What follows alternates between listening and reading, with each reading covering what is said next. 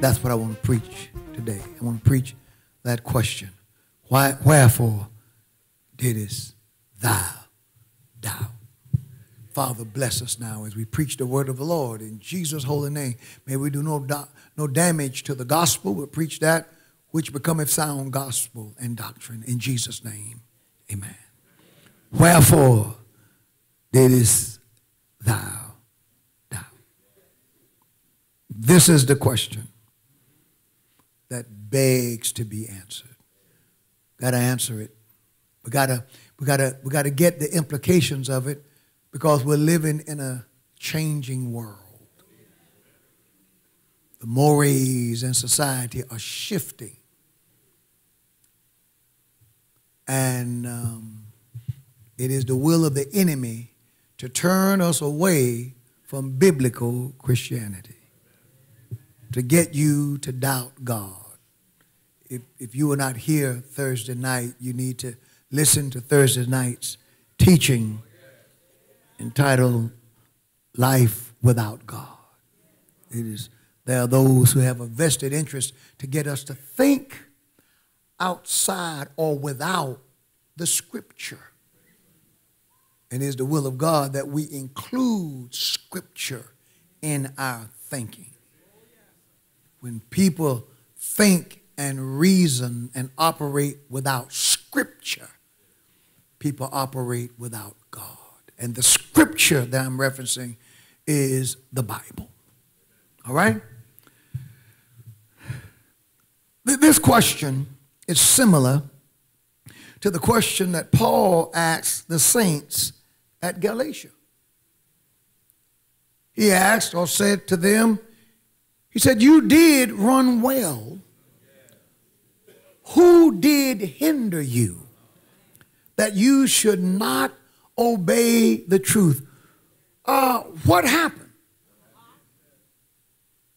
What did you hear? What did someone say to you that prevented you from continuing in God's truth? He said, I do want to say this to you. This is Galatians chapter 5, verse 7. In the 8th verse, he said to them, he went on to say, this persuasion cometh not of him that calleth you.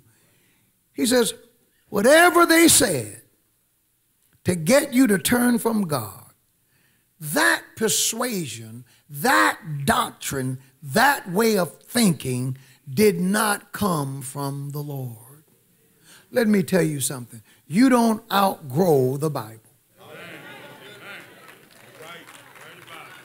Don't you let people make you think that the scriptures are things for little children and for the unwashed and the uneducated. And now that you are an adult and you've been to school and you've learned a few things and you've traveled, now you no longer need the truth of God because you've been exposed to other things. You've heard from other people. You've heard other doctrines and other theories and theorems, and you've been exposed. So now you don't need God's word. Well, that persuasion, whoever the devil used to convince you that you don't need the word of God, that person was not operating under the Spirit of the Lord.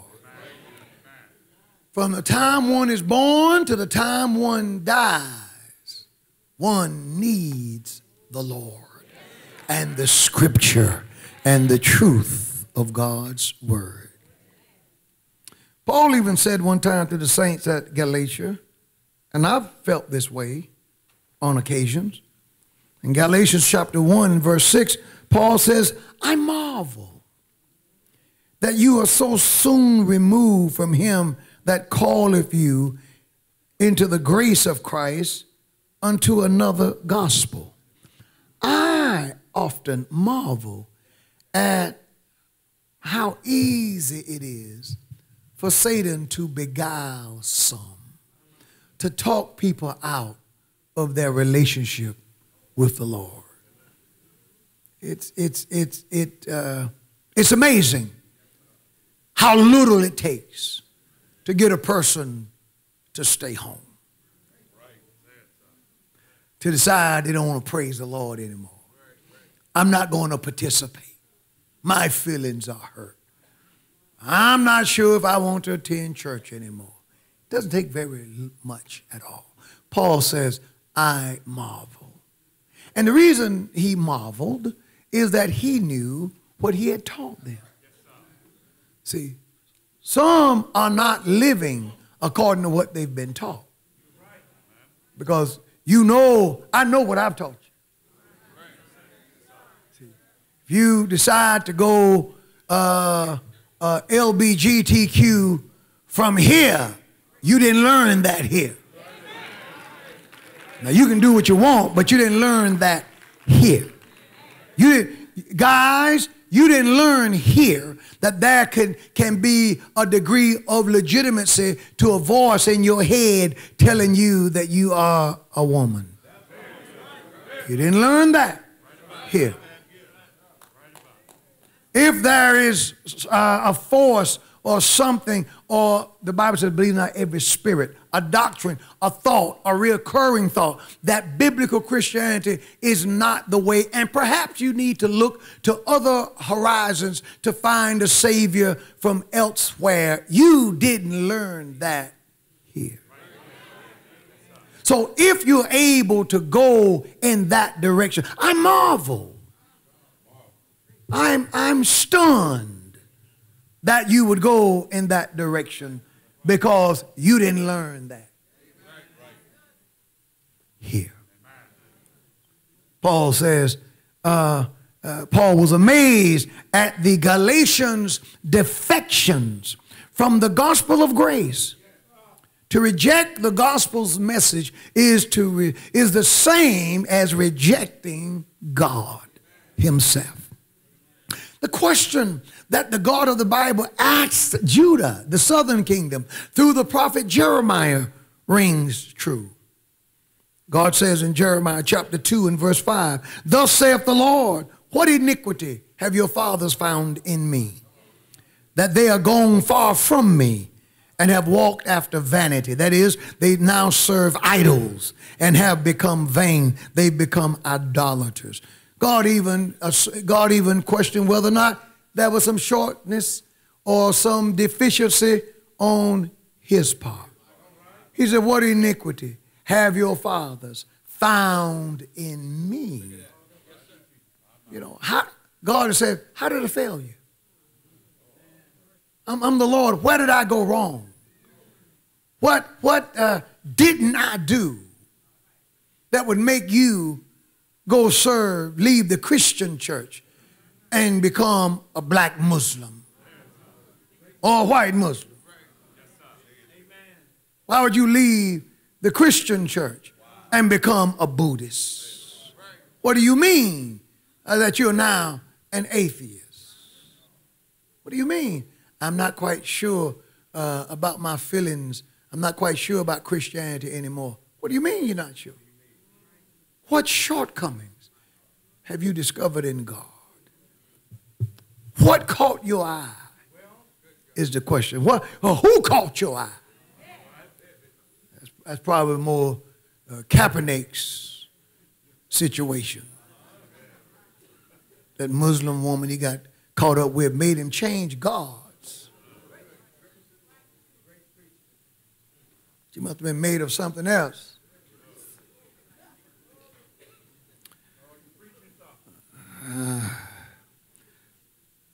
What or who distracted you? What or who caused you to doubt the God of the Bible? Back to the question, what caused Peter to sink? Are you with me? The word translated doubt carries the meaning of standing uncertainly at two ways. Let that sink in. Standing uncertainly at two ways.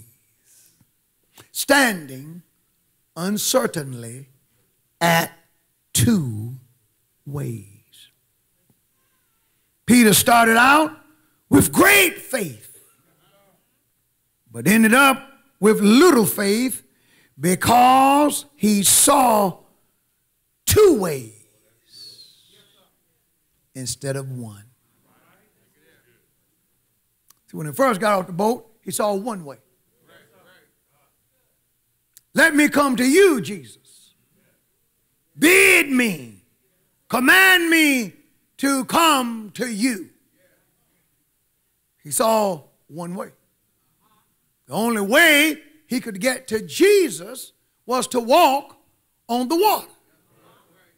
The waters were too strong for him to try to swim on them, so the only way he could get to Jesus was to walk. So he asked Jesus, are you praying for me?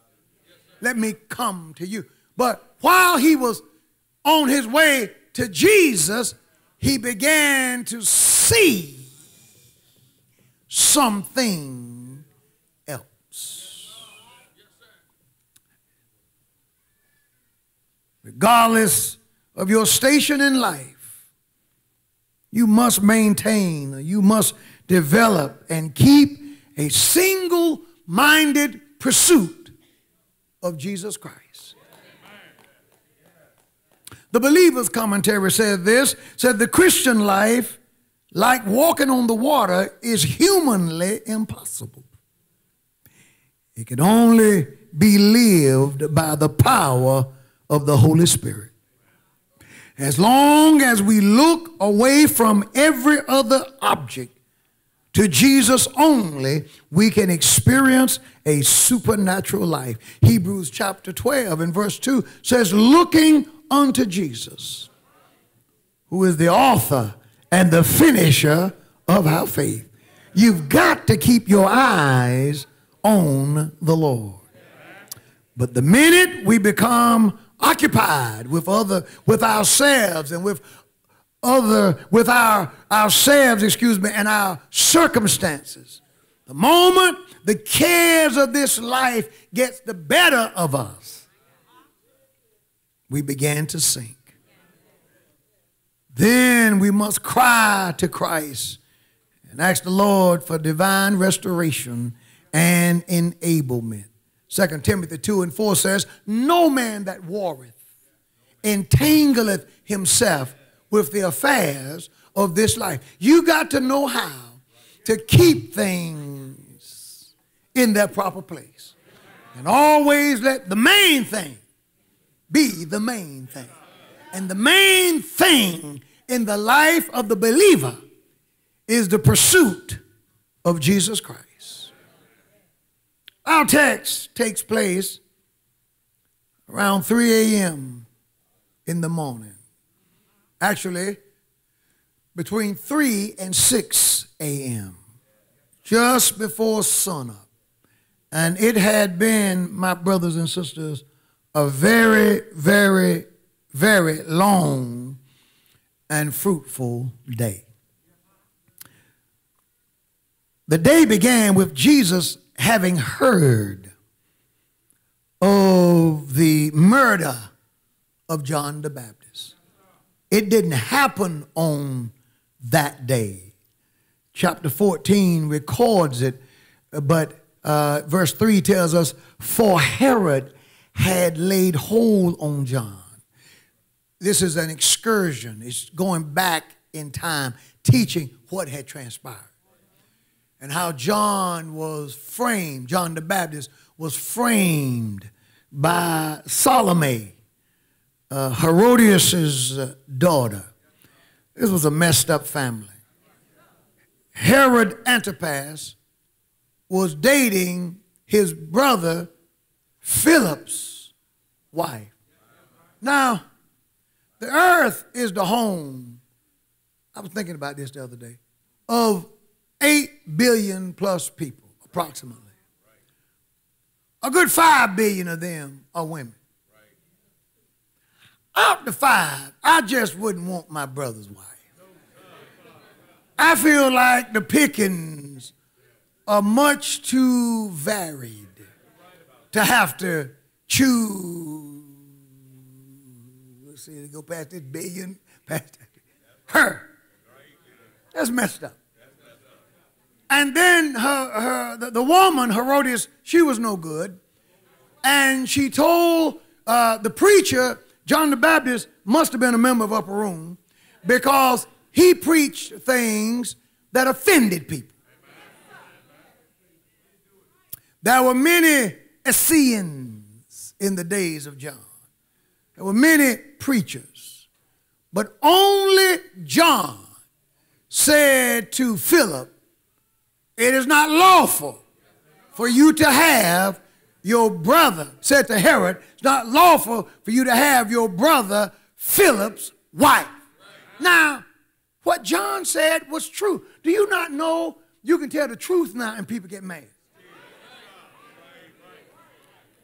I told you all the other day, it's no longer a sin to be a homosexual. The new sin is to be homophobic.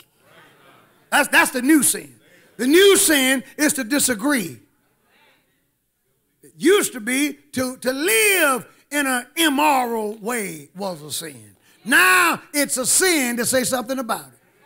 Folk will get mad with you and accuse you of being a hater for agreeing with God on the issue of human sexuality. John the Baptist said it's not right. Herodias got mad and told her daughter, my husband, his birthday is coming up.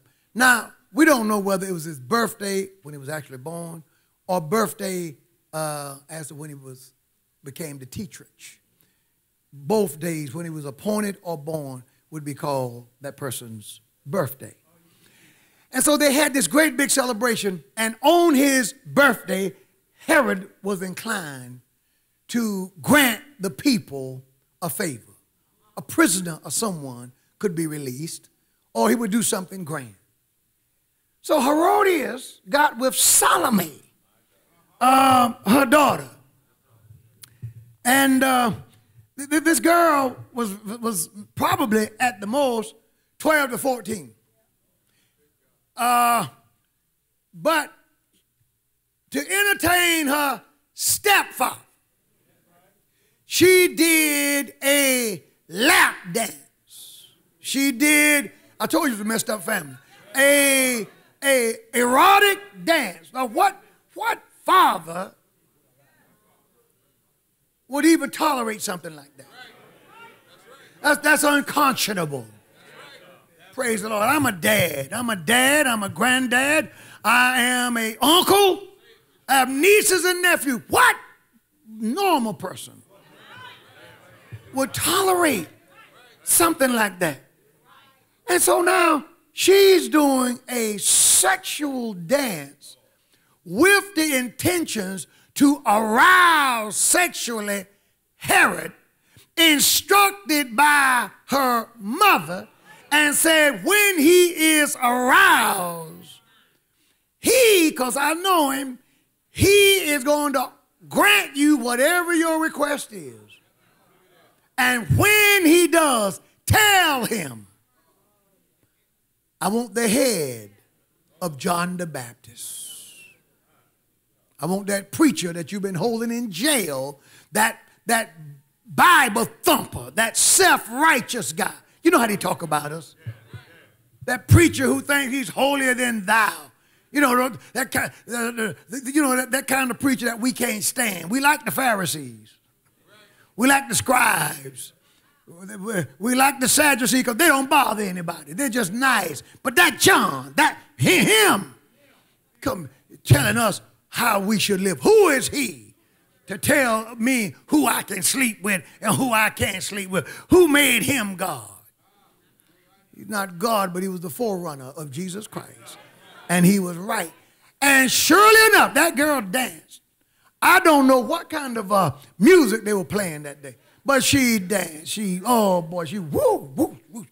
And sure enough, Herod got aroused. And surely enough, he asked a question, and she told him what she wanted.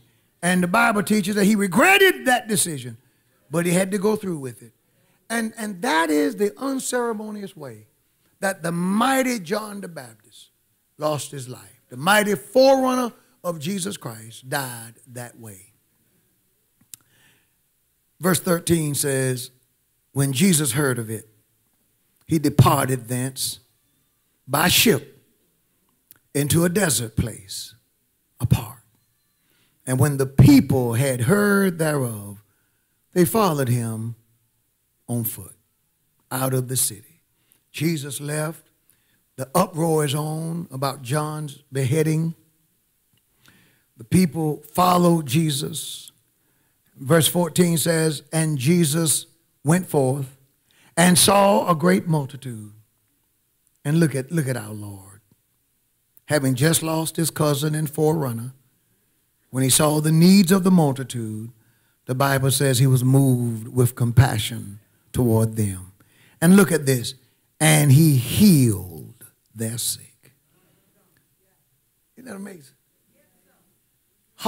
His heart is broken. Mother Marshall here went to be alone. It's good to see you. But he saw the needs of the people. And the Bible says in verse 15, and when it was evening. See, notice in the text, in verse 15, it says, and when it was evening. And in verse 23, it says, and when it was evening. The Jews had the evening time. They had 2 evenings in Jewish time. The early evening was from 3 to 5 p.m. We would call it afternoon. Late evening was from 6 to 9. So between 3 and 6, I said 3 and 5, between 3 and 6, early evening, his disciples came to him saying, this is a desert place, and the time is now past. His disciples sound like my armor bearers and security do from time to time. Lord, ain't nowhere out here to eat, and we've been out here all day. We are ready to go. Send the multitude away, that they may go into the villages and buy them some victuals. They need to go and get them something to eat. Now, Lord, you done healed. We're tired.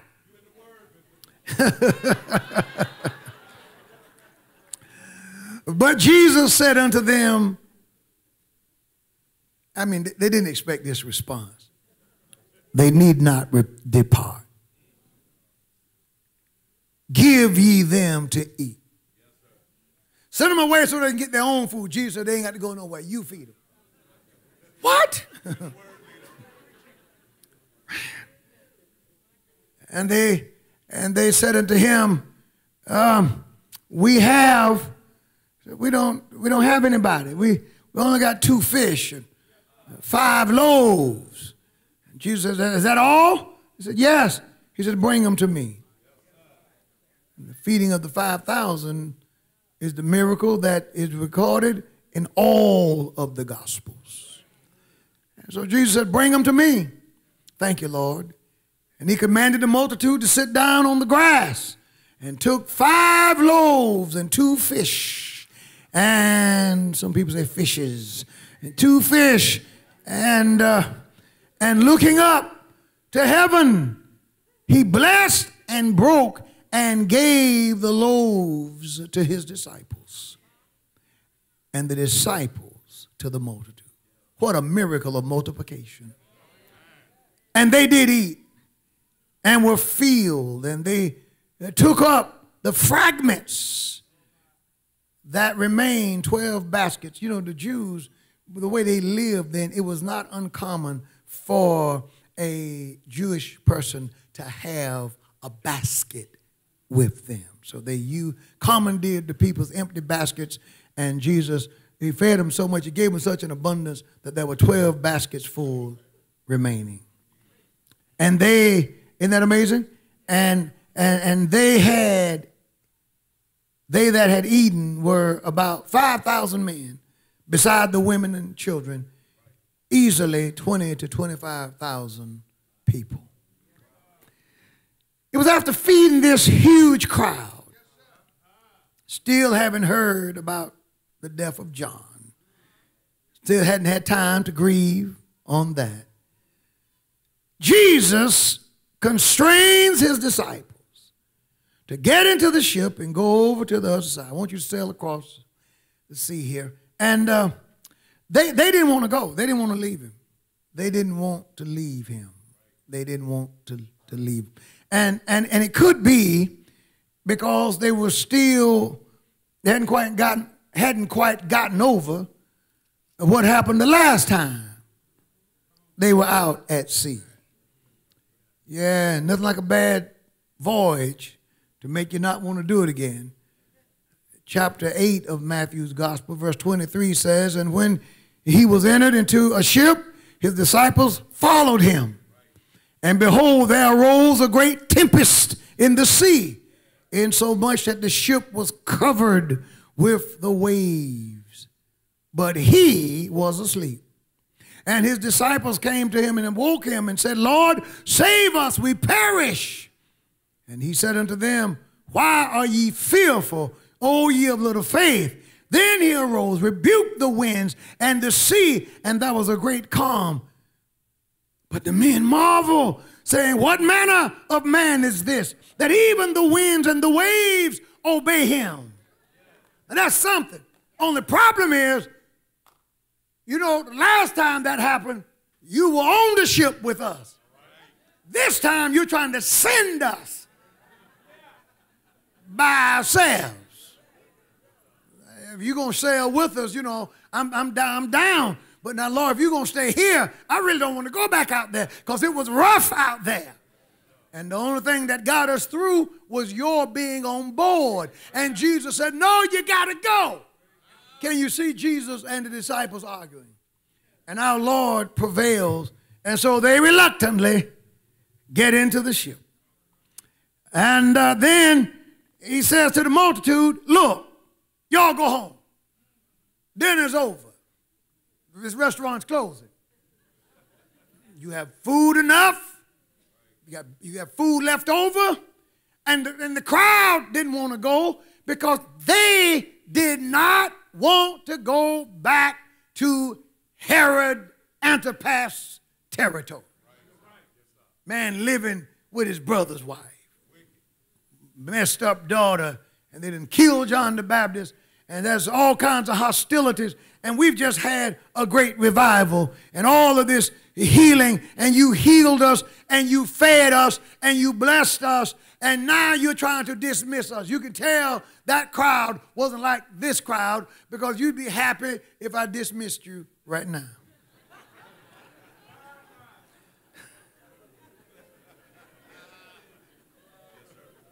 Yeah, so they didn't want, that'll preach right there, the crowd, the church that didn't want a benediction.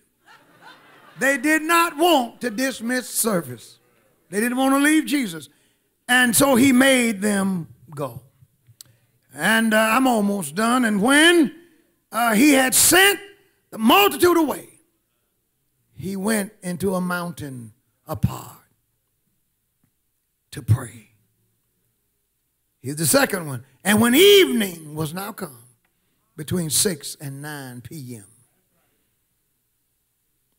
when evening was now come, he was there alone. Finally, by himself. The key to Jesus' public ministry and power was that he knew how to retire and spend time alone with God. Mark chapter 4 verse 10 says, and when he was alone, they that were about him with 12 baskets asked of him a parable. Mark 6 and 47 says, and when evening was come, the ship was in the midst of the sea, and he was alone.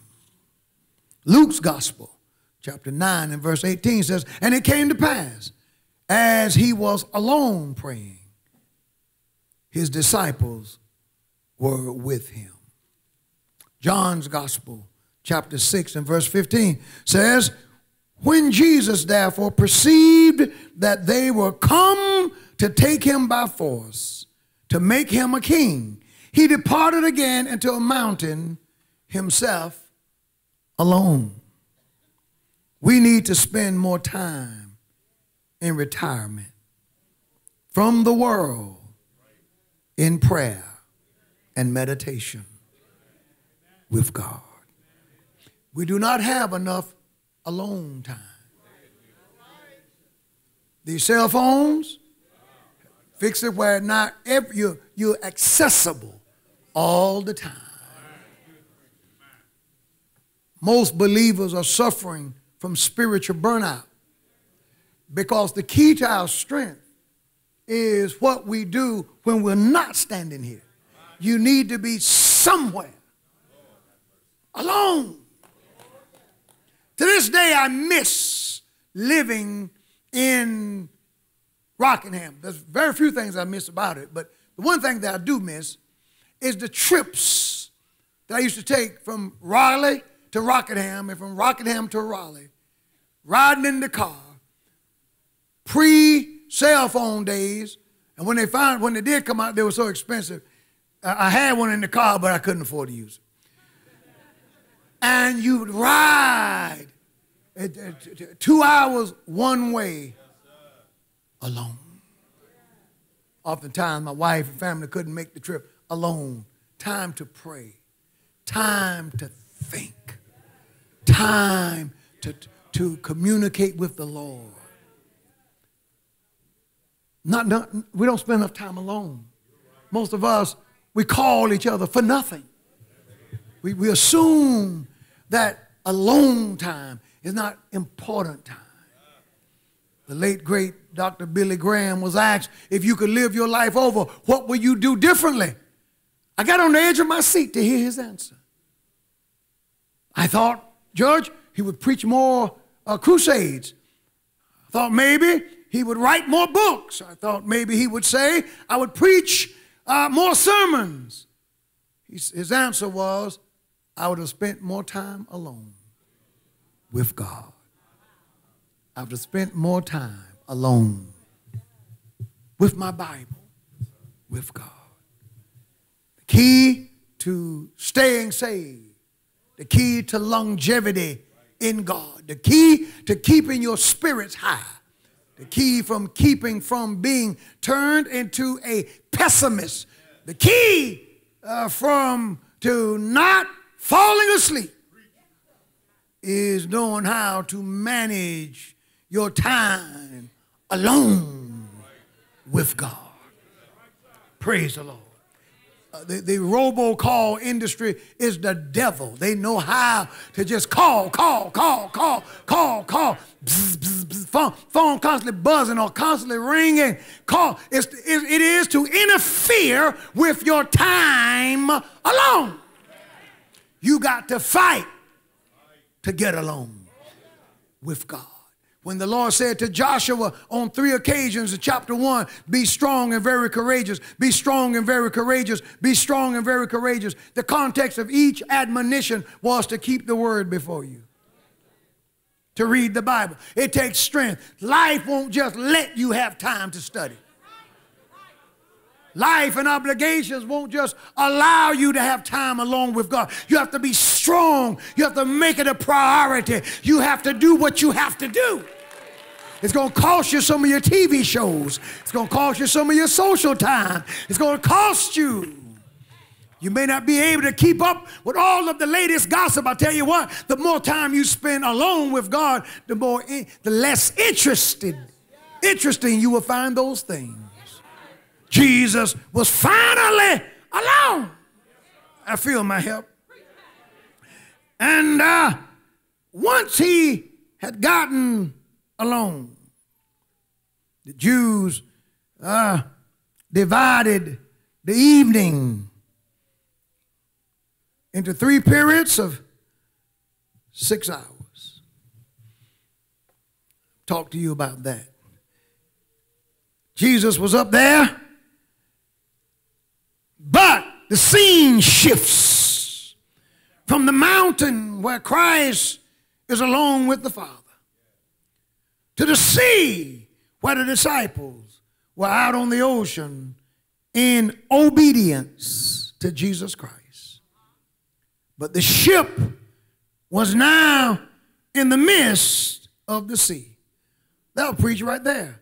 Because some people believe that if you're walking in God's obedience, no trouble will happen. Well, here they are obeying God, and they're in a storm. Because Jesus was the one who sent them out there. So it can't be that they had sinned. Praise the Lord. The ship was caught in a storm. In the Bible, there are two kinds of storms.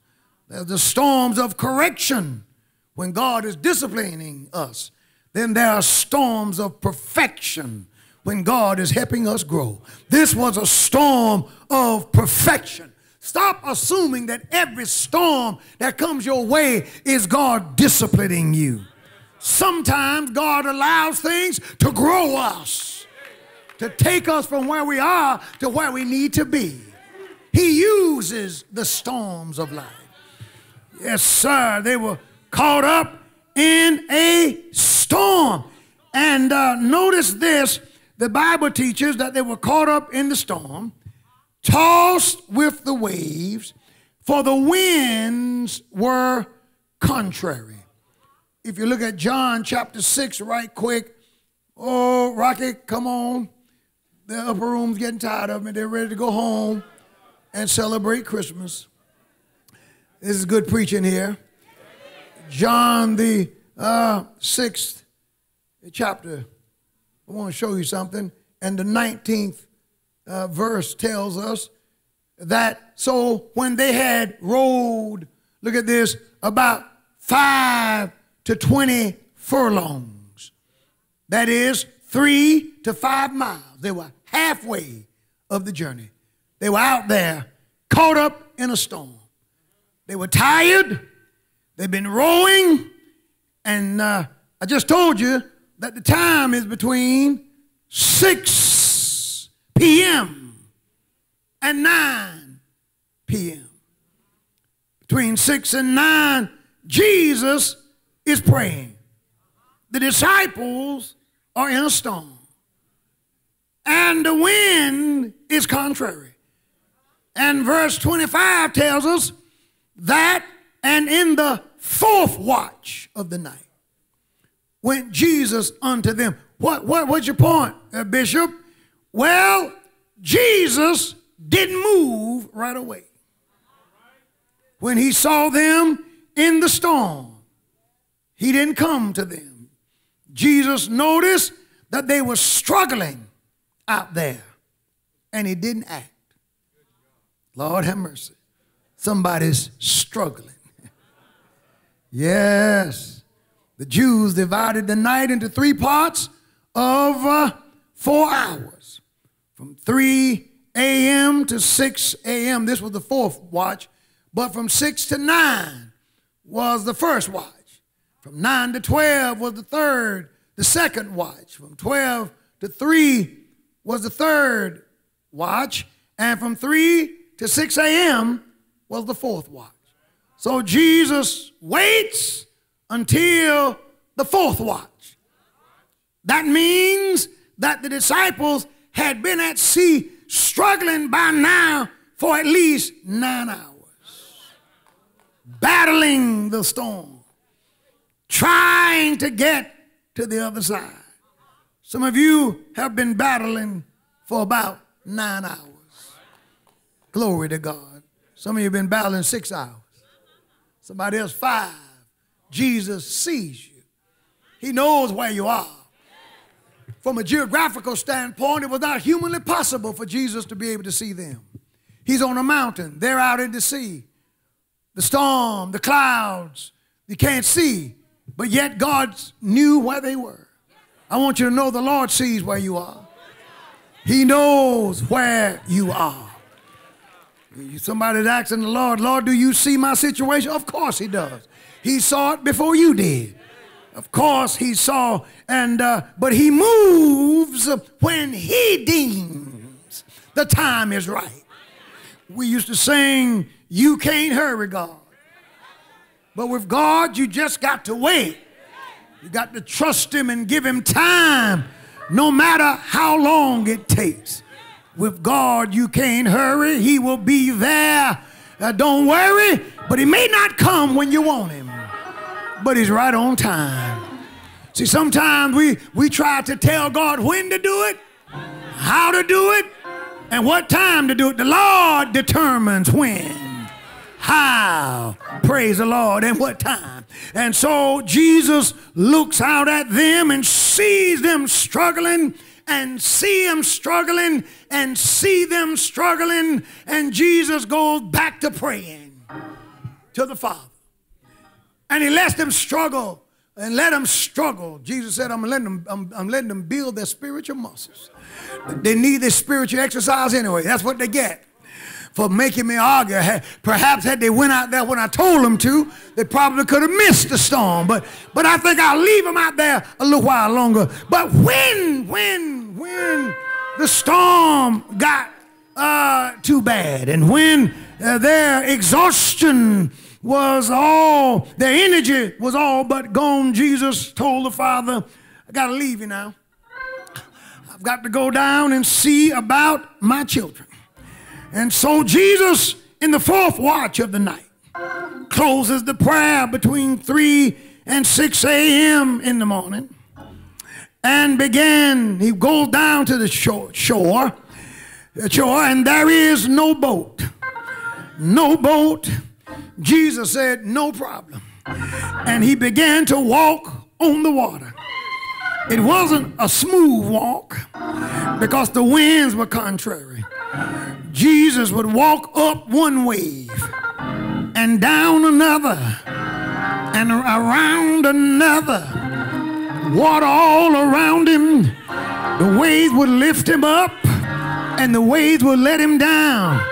But he kept on walking. Oh, Lord.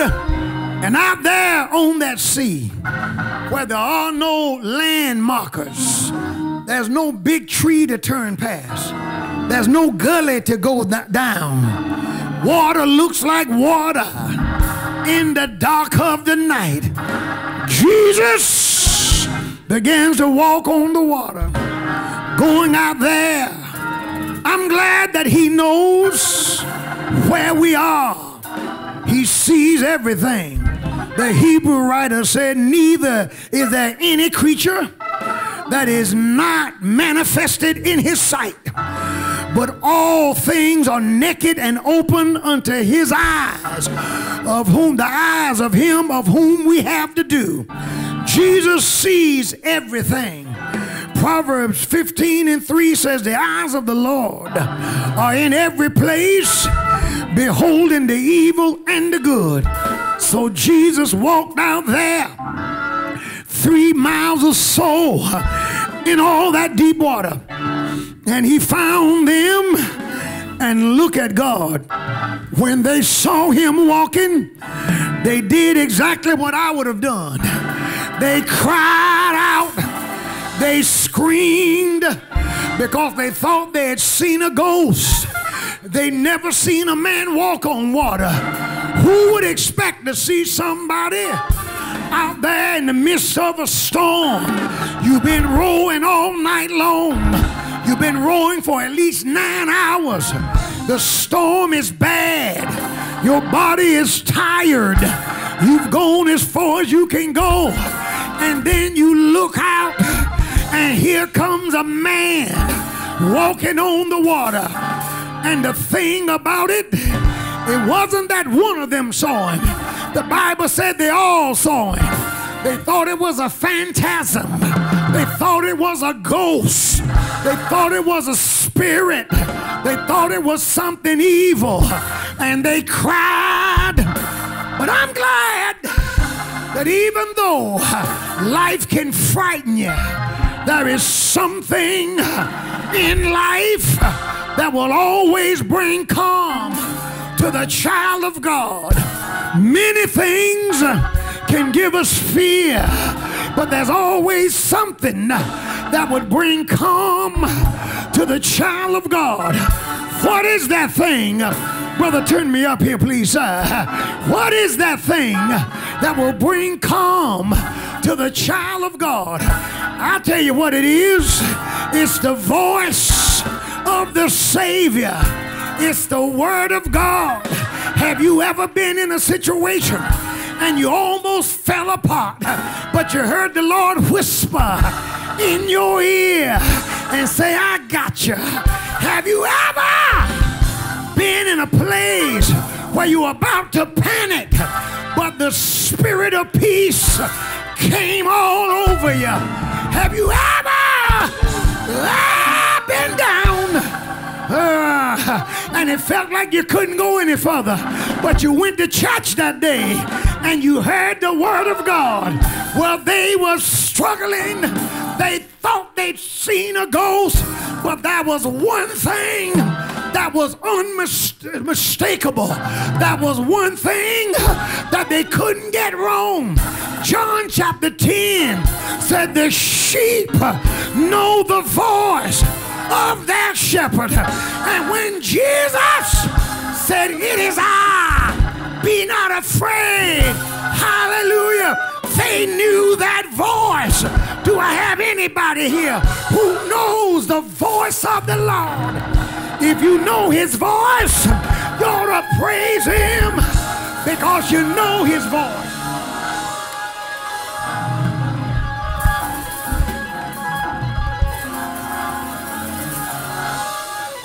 If you really know his voice, if you really, and you've really heard it where at a time where you need to hear it, can you praise him like you know it? Hallelujah, hallelujah, hallelujah, hallelujah.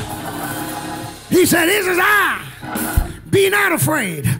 And the thing about it is, according to Mark's gospel, Jesus only went out there, Sister Mose, to give them the word. Because Mark chapter 6 and verse 48 says, and he saw them toiling and rowing, and the wind was contrary to them. And about the fourth watch of the night, hallelujah, he came out, and Mark said, walking on the sea. And Mark said, and he would have passed them by. He would have kept going because all they really needed was a word from the Lord. Do I have anybody here who can say, all I really need is a word from the Lord? Hallelujah. He don't have to fix it today, but if I can just get a word that will tell me after a while, everything will be all right. I'll take that word and I'll shout on that word. They got a word from the Lord. The word said, be of good cheer. Fear has got to go. It is I. Be not afraid. The Lord told me to tell you, be of good cheer and be not afraid, because Jesus is with us.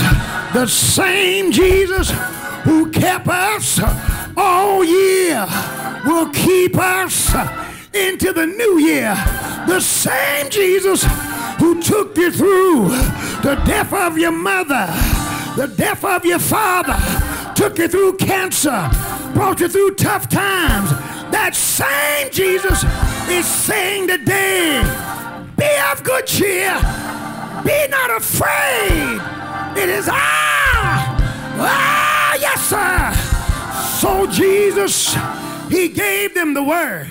And the truth is, when they got the word, fear left. How do I know that fear left? How do I know that the situation changed? I know it based on what Peter said. Peter said to him, he said, Lord, if it be you. The if there is not if as in questioning, but it's if as in since. Since it's you. Since it's you. Would you please be so kind to let me come to you? since it's you, see, I'm safer on the water with Jesus than in the ship without Jesus. I'd rather be on the water where Jesus is than to be on the ship where Jesus is not. So Jesus, since it's you, I know I can't come unless you invite me, unless you command me. For whomever God commands, God enables. If he commands you to do a thing, he'll enable you to do that thing. So Jesus, recognizing that Peter had faith and that the fear was gone, Jesus said to Peter, come.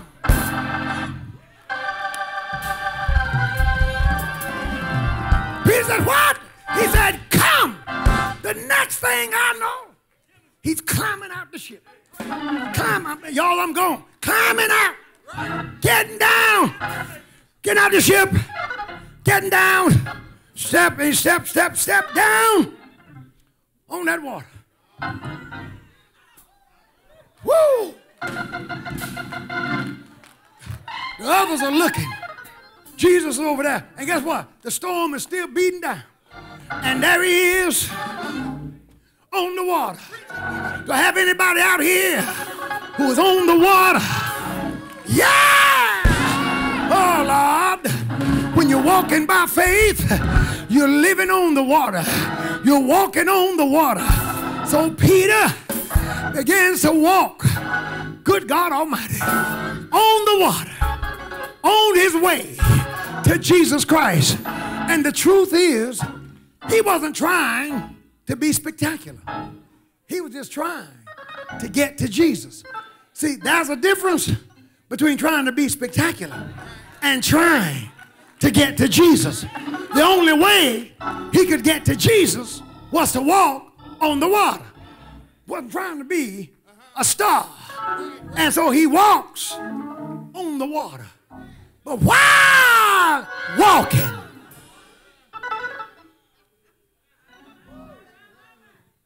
he did what we do. He began to pay attention to pre-existing conditions. It was raining before Jesus got there. It was storming before Jesus got there. The wind was blowing before Jesus got there. But when Jesus got there, he took his mind off all that stuff and began to look at Jesus. But once he began to go to Jesus, somehow he began to pay attention to his environment. How many of you did run well? But now I'm back at the beginning. Who did hinder you? What caught your eye? Or who caught your eye? And it pulled you away from Jesus. Broke your concentration. You went from a single-minded pursuit to having two ways. He saw Jesus two ways, and he saw the storm. And the moment he began to pay attention to the storm, he began to sink. He began to sink. But thank God he didn't lose his mind. When he began to sink, he cried out to the Lord. Hallelujah. He cried out. And he said, Lord, help me. Help me, Lord. And Jesus immediately, right then and there, Jesus saved him. And then he asked the question. He said, "O ye of little faith." Little faith. Little faith. What's little? You know, the Bible says, if you faint in the day of adversity, thy strength is small. Small there, narrow. See, some of us can believe God 100% in some areas and won't believe him at all in others. You can trust him over here with this. You can trust him. I've seen people who could trust God to heal them of cancer and they got healed, but they couldn't trust God to sow $1,000 in the work of the Lord. Say, I can't see doing that. But you could believe him to heal you. I've seen people who could trust God to stand in the face of all kinds of adversity, but couldn't trust God to keep them out of immorality. He had enough faith. He had perfect faith. He had faith to get him out of the boat, to walk, faith to even make the request, to get out of the ship, to walk on the water. But then it proved not to be enough faith to get him to Jesus. And the good thing is now, when his faith failed him, Jesus made up the difference. I'm glad of that. And then Jesus says to him, I know, and I'm going to pray after this, I know that you've been toiling for 9 hours. I know that you guys are dog tired. I know that you're as wet as can be. I know that you've never been in a situation like this before. I know that tonight you've been scared out of your wits. I know that you've had pressure on you tonight like nobody's business. I can only imagine. I know the things that ran through your mind when you thought to yourself, the only reason we're out here is because Jesus sent us out here. And after we obeyed him, look at what has happened. I know all of these things were in your mind. He says, but I still have a question. Why'd you doubt me?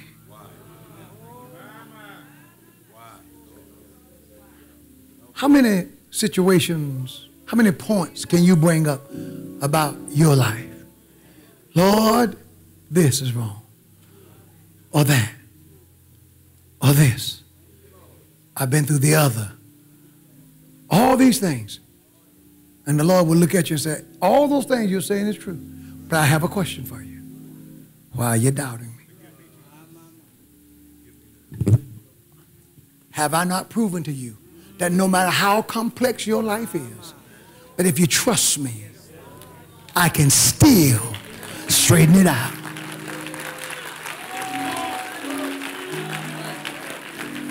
The question implies that there was no justifying reason. There was no justification. None for him to doubt Jesus. Yeah, but Pastor, you don't know. I have a slew of things. The Lord will hear your slew and then ask you, why do you doubt me? Why'd you doubt? Do you believe that I can do this? And Jesus took him up and took him and brought him to the ship. And the moment Jesus got on board, the storm ceased. And they went from being in a storm at sea to, according to the text, it became a worship service. It became a church service. They began to worship the Lord, saying, truly, you're the Son of God. They began to worship him out there, still on that same sea, halfway there. Isn't that amazing? Somebody today has had some complexing things that happen to them, some difficult things, some shortcomings, some disappointments. Things have happened. It's shaken you a little bit.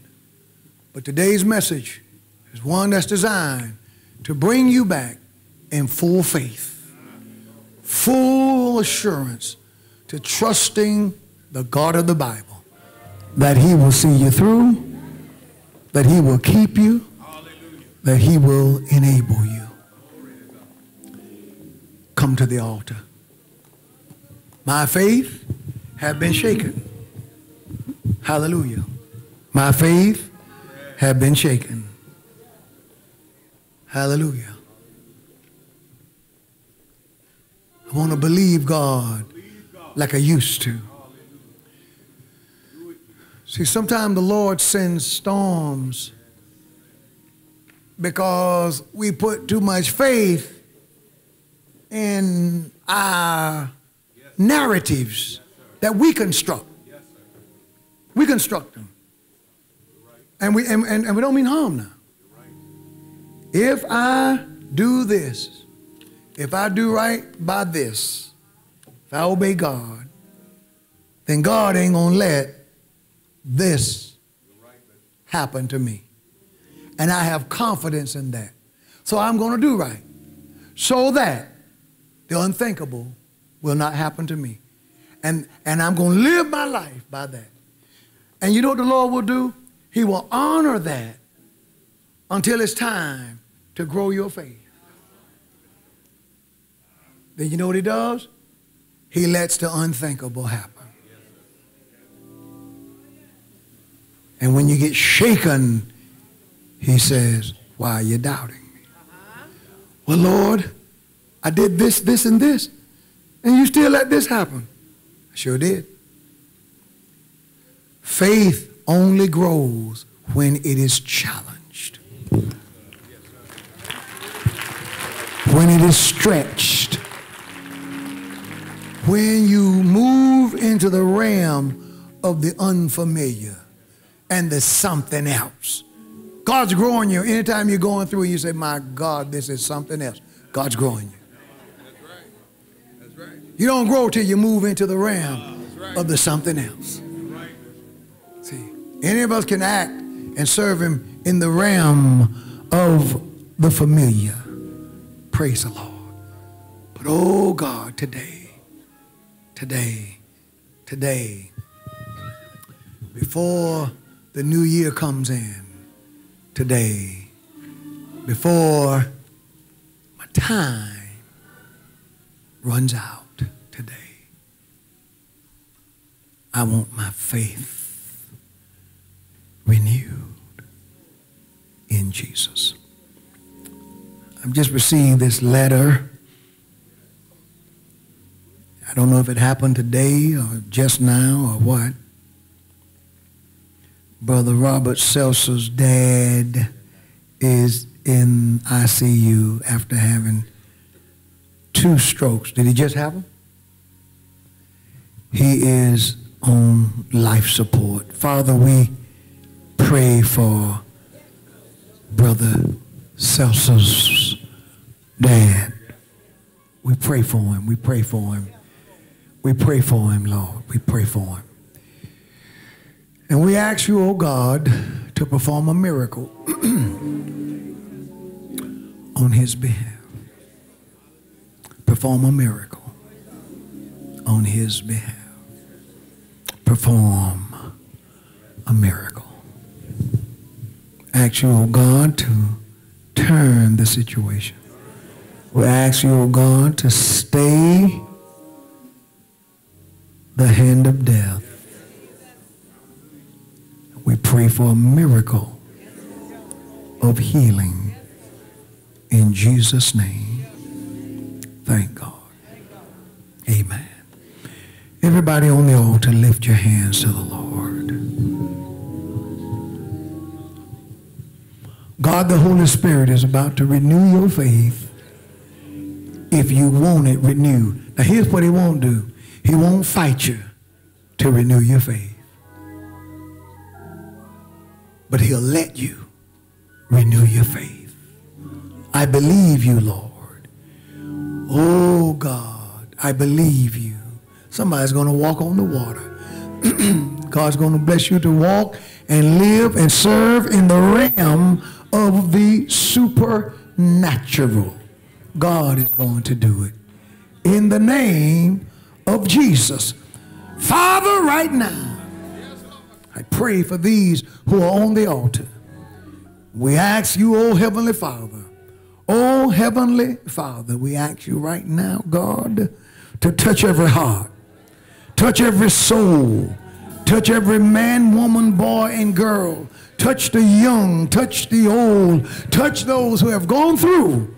And oh God, renew their faith. Renew their faith in the name of Jesus. Oh God, hallelujah.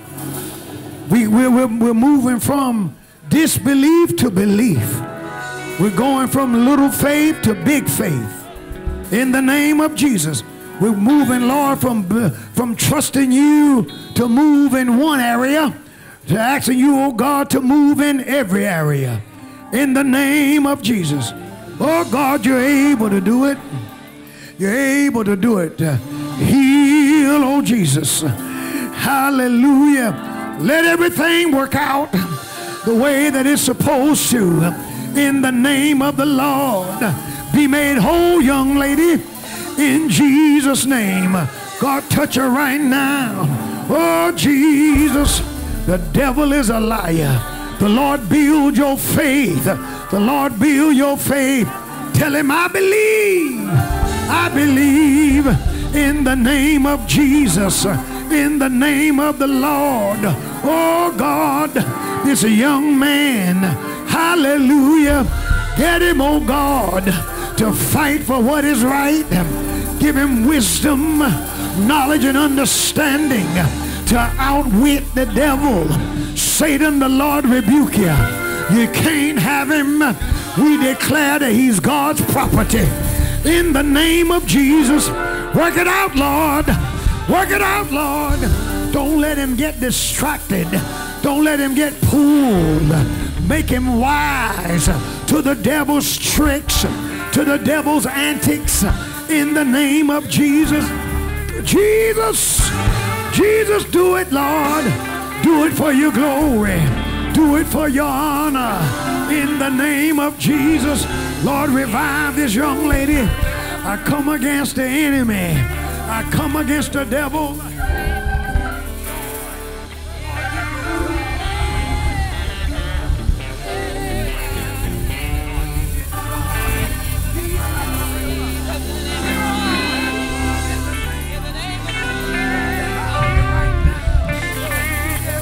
Need in the name of Jesus. Touch, oh God. Touch Jesus. Touch Jesus. Somebody ought to help me pray. Touch Jesus. Make a way, Lord. You know what you need. You know what you need. She's been out there on the ocean sailing. Jesus, come to her rescue. Yes, Lord. Yes, Lord. Yes, Lord. Lord, I thank you. Lord, I thank you. Revive right now. Revive right now. Touch him right now, Lord. Do it in his heart. I wish I had a praying church. Do it in his mind. In the name of Jesus. Touch this young lady. Touch her, oh God. Touch her mother. Touch her marriage. Touch her baby. Touch her. Revive. Revive her soul. Revive her heart. Revive her mind. In the name of Jesus. Hallelujah. Somebody praise the Lord. Somebody praise the Lord. Bless this young man, Lord. Bless this young brother. In the name of Jesus.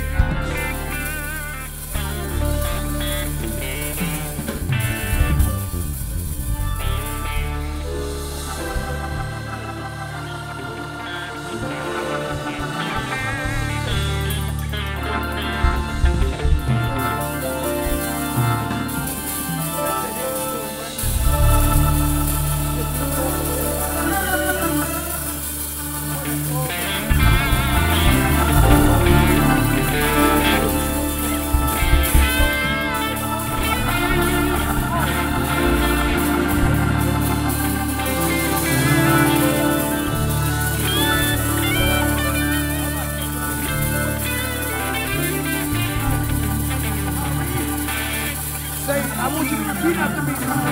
Say, Lord Jesus, I confess you as my Lord and my Savior.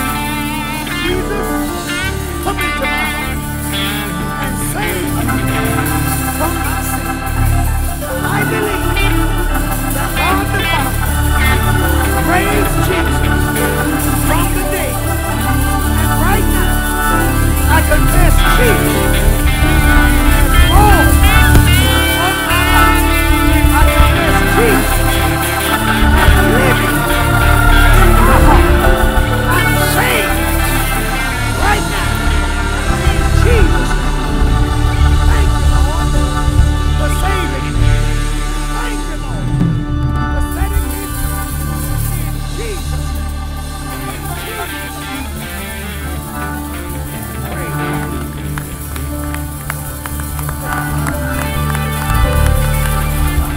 You believe that? You believe it? You believe it? Well, it's so. Lift your hands and tell him thank you. Hallelujah. Oh, my. Somebody help him praise the Lord. Do you believe Jesus saved you today? Yes, sir. You accept Christ? Yes, sir. Somebody ought to praise him for accepting Jesus. Hallelujah. Hallelujah. Hallelujah. If I had a good worker to keep him on fire, bless the Lord. Let her faith grow. Somebody ought to shout, I'm growing in my faith. In the name of Jesus. In the name of Jesus. Lord, I believe. Lord, I believe. Lord, I believe. Hallelujah. I'm taking my eyes off of what's not right. Put my eyes back on Jesus. Put my eyes back on the Lord. In the name of Jesus. Lord, I believe. Hallelujah. Hallelujah.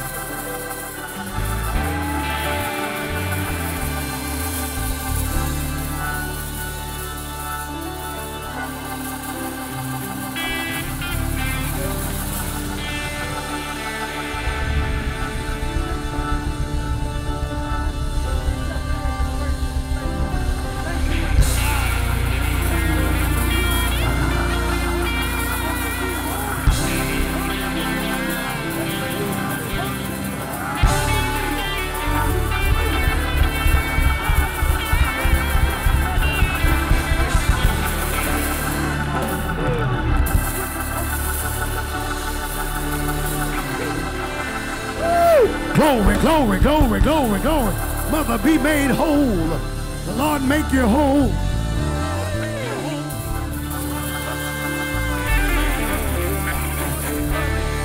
God make you strong in the name of Jesus.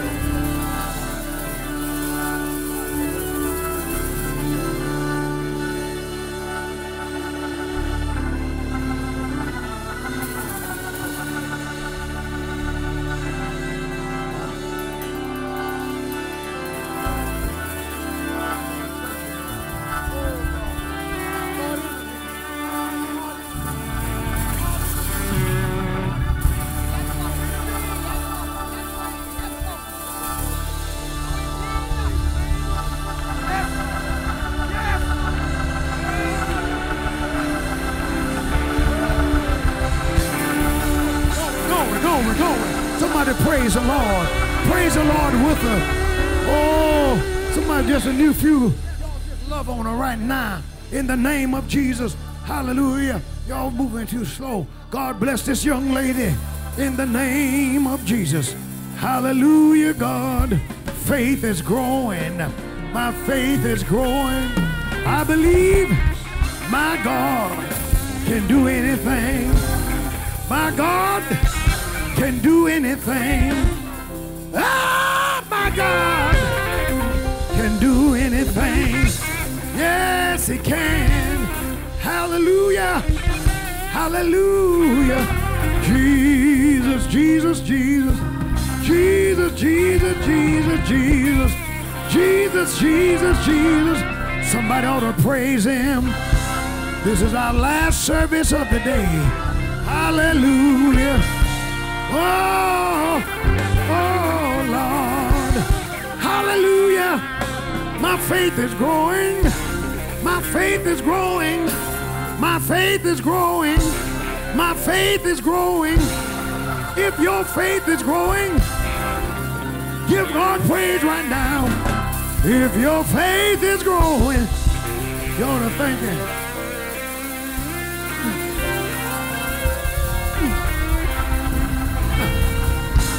Woo! Faith is growing. Thank you, Jesus. Bless the Lord. Bless her. Bless, bless, bless. Set these young folk on fire. Do it in the name of Jesus. In the name of Jesus. In the name of Jesus. Oh!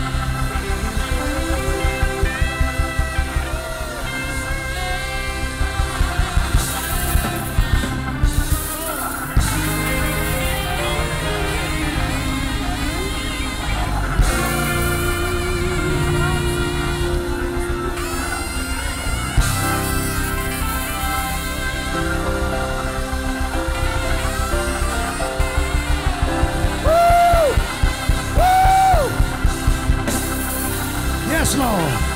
Yes, Lord. Yes, Lord. Bless him, bless him, bless, bless him. Bless him, Lord. Bless, bless, oh God. Bless. Woo. Glory to God. Come on up a room. Let's praise Jesus. Let's praise Jesus. Let's praise Jesus. Praise him. Can you feel his anointing? Can you feel his presence? Can you feel his power? Glory, glory, glory.